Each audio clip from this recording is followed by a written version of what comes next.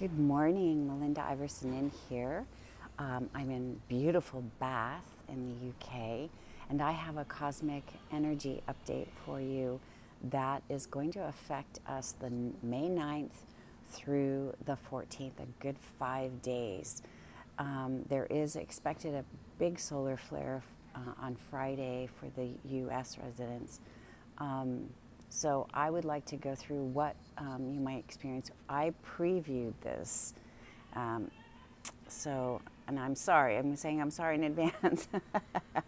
It's going to be a big ripple in the force. What might affect you? So it could be nausea and stomach aches. This particular cosmic energy will affect the third and the fourth chakras. So it will bring nausea, stomach upset. It will affect the digestion. So you want to be very careful about what you're taking in. The heart chakra, you might feel exhaustion, lethargy. You could also experience hot and cold. Wow, it's really noisy here this morning. Everyone's waking up. Hot and cold extremes. So what can we do to mitigate some of this here? Resting, breathing, taking time to find the peaceful moments in the daytime around you, stopping and breathing. Coming back to the peaceful moments during the day. Also, so here are some of the remedies that could help mitigate. Rose oil.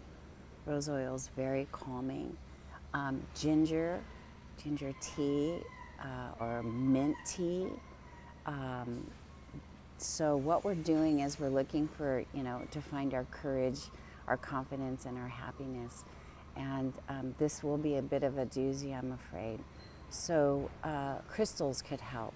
Adventurine will help the heart chakra. Citrine for the third chakra.